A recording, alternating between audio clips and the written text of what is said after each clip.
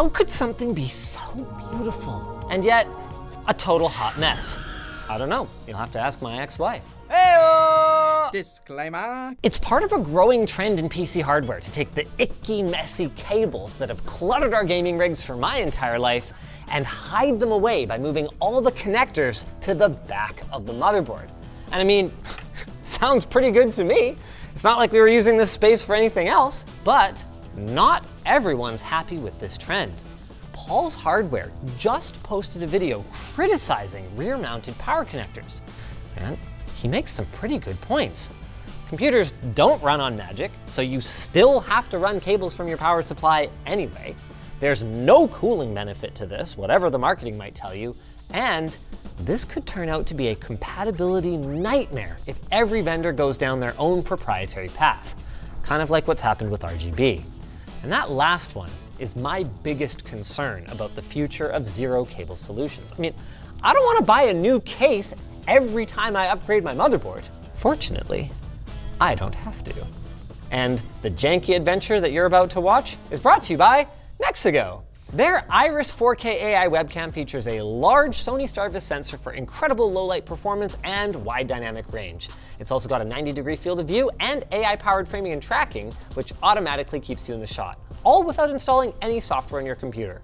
More about the Iris later. Development of the MSI B650M APE Wi-Fi motherboard began as a collaboration between motherboard manufacturer MSI and the bilibili video creator APE, who has spent over half of the last decade lobbying for cable-free PCs, and who, if this is anything to go by, is finally seeing his vision come to life. Look at this. No 24-pin, no 8-pin, no front connectors at all. They're all on the back. And if all goes according to his plans, this AM5 board is just the start of the DIY-APE revolution that will extend to many more components, including redesigned GPUs and power supplies. Only time will tell if this is going to ultimately catch on, or if we'll end up seeing any of it outside of China, but it's definitely something to keep an eye on. I gotta say, if I was looking for a starting point, this is pretty much where I'd want to be. I would describe this as a premium mid-tier board. It obviously uses a B650 chipset, but it's got really robust I/O, including 20 gigabit per second USB-C, Wi-Fi 6E, 2.5 gig LAN, and even a clear CMOS button. Super convenient. It's got a robust VRM design and cooling, so as long as MSI engineered the BIOS correctly, any AM5 CPU should run its best in here. Of course, the star of the show is the rear-mounted connectors, which should give our finished build an extraordinarily clean look. Given the price of our board, we're gonna have links in the video description, what we're aiming for today is a great, pretty high-end, but also not overkill build. So we've gone with the AMD Ryzen 5 7600X. It's only $20 more than the base 7600 now, and I consider that a fair price for the nearly 1 gigahertz increase in base clock speed, and it's just a great gaming chip with 6 super fast cores and support for the latest technologies, including PCIe Gen 5 and DDR5 memory. Speaking of which, we've gone with a G.Skill Flare X5 DDR5 kit at 6,000 megatransfers per second.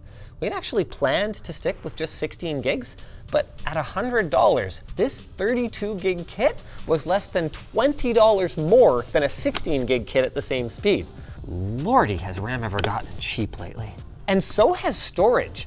This 2 terabyte Corsair MP600 Pro would have been more than $200 at the start of the year. Now it's available for just $140. Or at least the not stupid air-cooled one is. That's the one we're using. It didn't matter because we were going to strip the heatsink off it anyway. To be clear, there are a lot of good options out there for M.2 drives right now, but we like this one's mix of price and performance, along with Corsair's solid reputation for being a trustworthy bro for their users. With our NVMe safely tucked away, we can install our CPU cooler. We've gone with the Noctua NHL12S, but instead of the normal low profile fan, we've gone with this. You might have seen this in our recent Computex coverage. This is the AlphaCool Apex Stealth Metal Fan. It uses a patented decoupled design with separate housings, O-rings, and a plastic shroud that results in, according to them anyway, I haven't heard it yet, a very low noise level. They're totally modular, and the zinc housing, gosh, is this thing ever heavy, is available in black, white, this gorgeous chrome that's gonna look great with our build. Ah, how awesome is that? And, you heard it here first, a special edition gold finish that they just told us about this morning. These aren't out yet, but they're coming soon, and Alpha Cool expects them to retail for $30 each. That's a lot for a bang for the buck gaming PC, but we're also trying to achieve a certain look here, and that is just mwah. Oh, here's something that didn't really occur to me. We need an extension to plug in this fan, which is fine, but why would you have the connector for the CPU fan on the back? Then you just have to run it around to the back. Actually, you know what, Ape? I still think this might be better. Yeah, I like it. Having the connectors on the back of the motherboard definitely introduces some risk of stabbing. Now we know. Also, I really want to rip off this daisy chain thing. Tuck it in, tuck it in. No, no, no. Tuck it in. No. There's a cable right beside it. No, I'm taking it off. No! I'll do it properly though, okay? All right. All right, goodbye. Give Alpha Cool a story. Goodbye, daisy chain. There we go. Hey, nice and clean now. Oh yeah, that's more like it. Not gonna have that daisy chain cable hanging off my CPU fan that looks this freaking awesome. All of that brings us to our case. The Fractal Pop Mini Air at $90 is a well-built, attractive micro ATX case. But that's not why we chose it.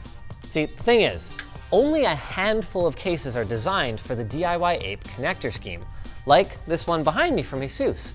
Look at all those cutouts, that's amazing. So realistically then, I would have taken just about any case that has ample space behind the motherboard tray where we're gonna have all those connectors coming out. Which raises a question. Linus, you absolute madman. You just showed us that you already have the perfect case for this build right there. Why aren't you using it? The thing is, that case, like the other DIY-APE ready models, is China exclusive, meaning that if you're watching this video on YouTube, you aren't going to be able to get one. So, the way that I see it, it's only fair that I should share that same experience. Plus, I've already got the Dremel out. Jordan, you're the one who mapped out approximately where the connectors need to come through, is that right? That's right. Do you really intend for me to remove all of this? All of that. There's gonna be like nothing left. Just a little sliver of metal holding the motherboard tray into place. That's why you want a case specifically designed for this generally. You ever have second thoughts?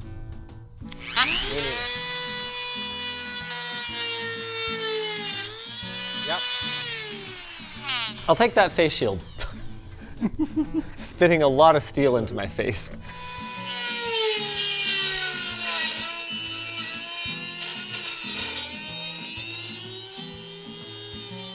It's not very white anymore, is it? You can fit so much clean build in this bad boy. Stardust. Let's try blowing it out. Man, just carrying it over here, I got a nasty, oh. Huh, maybe there's hope for this yet. That's how we do peels in the big time. Something. Yeah. It's white again. Uh-oh. The motherboard tray. Surely there are no metal shards left in here that could short out our sensitive electronics and cut open our sensitive hands. Is there a plan for that? Yeah, we got some gasket material to put around those holes so you're not gonna cut yourself up. This is not perfect. It might be better than nothing though. It's just this little kind of U-channel grommet-y stuff here. It definitely looks better than the heat-destroyed raw edges. Screw it. Let's just put the motherboard in, okay? Yeah, sure. Oh, you know what? That totally worked. Yeah, I didn't really like the sound of that either. Oh, could be related to my fan cable here. Hold on. No, wait. Hold on, maybe it's all good. Oh, it's in! This hole doesn't really line up, which got me thinking, you know, gee, what's up with the tolerances on this case? Because all these back ones do. I think when we cut it, it might have affected how it sits a little. So we're gonna have, these are gonna be structural screws attached to a structural motherboard. And almost nothing else needs to go in here, except the big GPU that's gonna ruin everything. Of course, what we haven't addressed is the situation at the back. Looks like we almost have enough clearance to plug fan connectors in here, almost. Might need to do some finagling there. Everything else though, looks like we almost nailed it. Oh, uh-oh. What's JFP2 here because it's covered? Covered in a way that has a rubber grommet and won't short out. That might also explain why the this screw was hard to screw in. It'll probably work, right? Yeah. The only way to know for sure is to plug in our power supply and see how it goes. Now, before you rush to the comments and tell us about how this thing is overkill, we ran into some logistical challenges for this video, okay? So we're using a Seasonic Snow Silent 1050 watt power supply, which pairs perfectly with these custom length cable mod cables that we happen to have kicking around in the warehouse. If you were to recreate this build for yourself, I would strongly recommend something more in the range of 750 to 850 watts.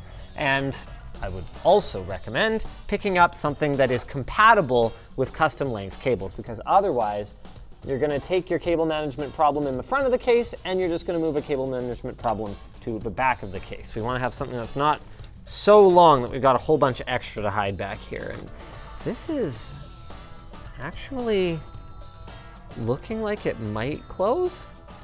How sure are we that this back side panel is going to close, Jordan? 80% from here. That is very low. I feel like, uh-oh. What was that? That was a motherboard tray that is not very strong anymore. Letting go, I think. Wait, what? What just happened? Oh, this screw came out. Like, just totally came out. Maybe one of them, somehow, is 632. This isn't a brand new case. It's been used before, so maybe somebody screwed up and put the wrong standoff there. That's what I'm hoping for. And that is, in fact, what it was. Oh, good. Okay,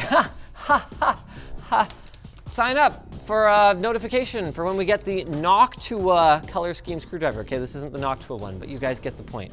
Editor, cleverly replace this with the Noctua one in my hand. Hey, that one. 2 different color schemes. You know what though? This is great for making videos. I was just standing here thinking, now I have to turn the case around and do this and then do that. No! Now I have to just stand here and plug in all the connectors. This is awesome. That is a, wow. That is a very high profile connector. Yes, they do make right angle adapters for that.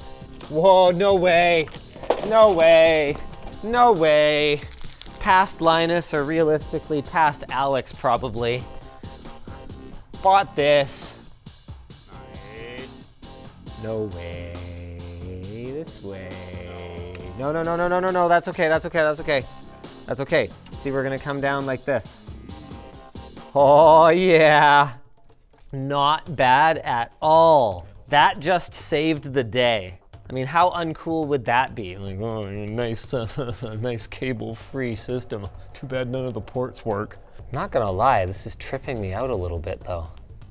I just don't know which way is up and which way is right. And I'm in topsy-turvy land. So my front panel audio thing is here, because that makes perfect sense. Yep, in mirror reality. Man, I don't know, Paul. I think I might kind of like it. How's the underside of that bus, Paul? Wow, that is so clean. And I didn't even have to do that much work on the cable management back here. Okay, I mean, we needed this special adapter. Other than that, pretty easy. Okay, wish me luck, everyone. What? How about good luck? Luck. You didn't specify. No, it needs to be good luck. You don't wish people bad luck. I just wish you luck. Luck of any form. Okay. Hey! That is sick! And other than getting your hands on the motherboard, all you need to recreate this build is a few dollars in Dremel cutting discs. Oh, and you'll probably want to change the power supply to a more reasonable one. And you'll probably want to change the GPU. See, the thing is, we wanted to use a Radeon 6950 XT. That thing is a flippin' awesome value right now. But, again, our choices were dictated a little bit by aesthetics. This Gigabyte Aero RTX 4070 looks flippin' awesome. And that is the only real justification that we have for choosing this over the 6950 XT. Truth is that it's kind of hard to justify any NVIDIA card right now, at least unless you're spending over $1,000, which we are not. Oh, actually, before we put this in, this is another really cool idea from APE. Instead of having this 16-pin connector out here where it's gonna stick out and look all gross, he had the idea of hiding it in between the fins here. So it just kind of like, I don't know, is hidden. Kind of ingenious. Because of the ease of this build, we haven't gotten as much overhead footage from our NexiGo camera up here as we otherwise might have, but this is a pretty good opportunity. The M.2 cover had to come off, and the order of operations here is very important. So that's gonna go there. Then this is gonna go back on with this removed. Whoops. This is gonna go here. Nice. Oh yeah, oh yeah.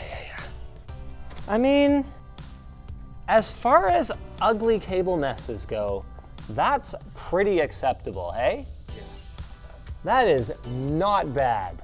Okay, all right, I'm okay with it. If that's all the cable that I have to look at in my system, forget about it. Check this out. Look how heavy that freaking fan is. Just hitting the table, it's like, whoa! If it's as quiet as they say it is though, I'm looking forward to hearing it, or not hearing it. What do you think, Colin? Is it gonna post? Oh, that's a good sign. Oh, wait, what? Security violation. Okay, all our memories detected, CPU turboing over 5 gigahertz comfortably. There is something we need to adjust. We need to make sure that we have our XMP profile enabled, but otherwise, a successful build, and man, that looks so good. That big security error was just because we had this plugged in and TPMs enabled, so it got really unhappy that we were trying to boot from this USB drive. I don't love the amount of work it was, but I love this computer.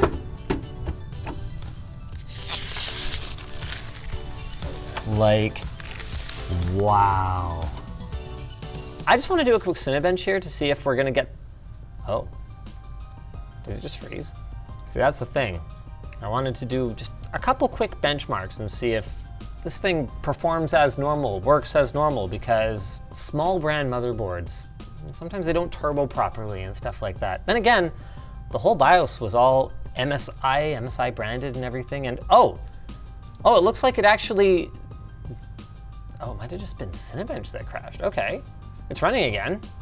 There is some weirdness. Hardware info's not reporting core temperatures for some reason, but it's turboing just fine. We're running at 4.8 gigahertz and performance here looks totally in line with what I'd expect for a 7600X. Maybe just don't overthink it for now. How about games? I don't know what's more impressive. The fact that this thing just immediately worked exactly as expected, or the fact that it is so flipping quiet right now. We are turboing to 5 gigahertz right now. Our GPU's at nearly 3 gigahertz. And this whole computer is nearly silent. Like my microphone's right here. Just whoosh. You know what I'm really curious about though? How much of it is the metal fan? Oh, wow. That does not sound like a fan that is spinning that fast. And this is really impressive. The frequency makes it really easy to block out. Even with a glass panel, I can barely hear it. I really want to do something about the power connector on the GPU, whether it's an additional slot at the back of the card like we've seen from Apple and ASUS in the past, or whether it's just hiding the connector better like APE suggested. But overall, this is a pretty clever idea that does make a clean build a lot easier. Well, easier at least it's properly adapted case design. Ultimately then, with the combination of a new motherboard standard that requires new case designs from case manufacturers and piling on the potential additional innovations in GPU, power supply, and cooler design, APE still has a long road ahead of him in getting this adopted, but I wish him luck because Paul's ultimately right that not everyone wants to mod their case, and we need someone, anyone, who has a clear vision to push this thing forward, rather than leaving motherboard manufacturers to just pursue their own independent paths. I mean, that's why we still have front panel connectors that aren't standardized. Just like we have this segue that isn't standardized. To our sponsor, NexiGo. The NexiGo Iris 4K AI webcam features a large 1/1.8-inch Sony Starvis sensor that delivers crystal clear image quality for streaming, video conferencing, and content creation, even in challenging light conditions. The on-screen display and remote control mean that no software installation is required, while the onboard flash memory saves all your presets right in the camera. The Iris boasts an aperture of f2.2 and a 4.2mm focal length, and with the 90-degree field of view and 10x digital zoom, you won't miss even the smallest details. The dual noise cancelling mics also make sure that you're easily understood, while the high-speed HDMI port delivers uncompressed 4K video direct to a recorder or capture card. All the top footage you guys saw in this video went straight from our NexiGo Iris into our capture system on set over here, so if you like what you've seen, go ahead and check it out. The regular price is $249.99, and right now you can get it for $30 off. Check out the details in the video description. If you like this build, check out our recent video where we got our hands on a beautiful custom PC that was built by another bilibili creator around one of APE's other motherboard designs.